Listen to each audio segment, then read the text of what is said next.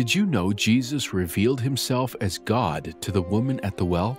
When Jesus says, "I am he who is speaking to you," the original Greek uses the same phrase Jehovah used on Mount Sinai when he said, "I am that I am." In using this phrase, Jesus was declaring himself to be the very Lord who appeared to Moses, as well as the God of Abraham, Isaac, and Jacob. As Jehovah himself, Jesus is the source of living water.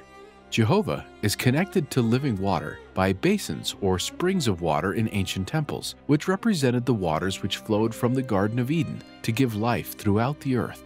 Such pure, living water is an apt symbol for the eternal life-giving power of Jesus Christ. Just as the waters of Eden provided life-giving sustenance throughout the earth, so from Jesus flows the waters that provide everlasting life to all who come unto him.